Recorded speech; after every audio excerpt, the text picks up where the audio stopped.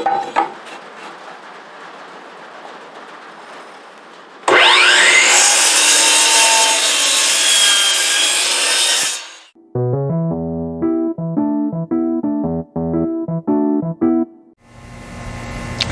guys, welcome back to Nuwe Blare Homestead. My name is Raul.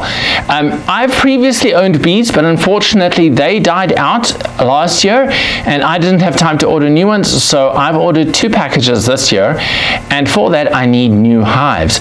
So I've built this horizontal hive.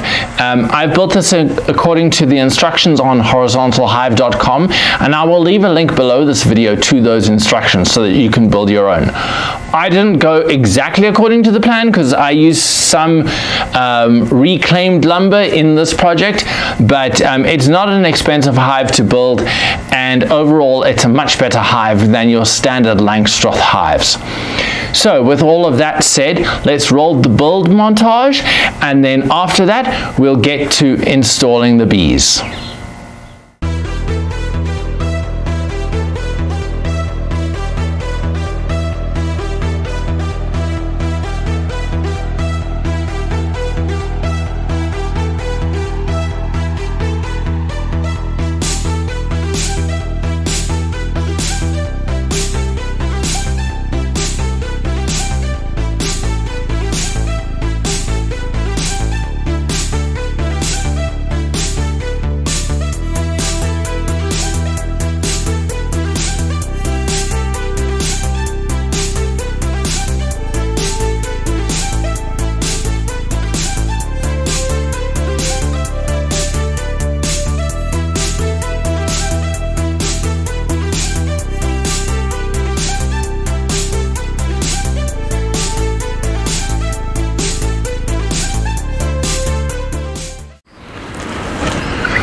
One of the problems with using construction grade lumber is that it's never straight, like never.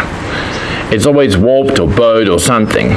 And these 2x12s that I bought were very bowed, so I had to use clamps and all sorts of things to try to get these as straight as possible. So what I'm doing here is I'm just using some wood filler to fill in the gaps that were still left over. I just want to I don't want to have any draft in here. The bees need to be able to control their environment themselves and not have to fight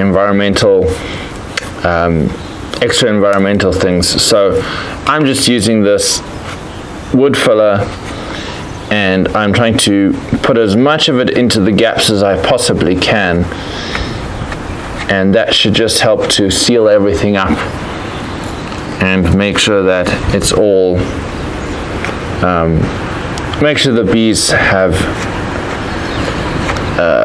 a sealed up hive.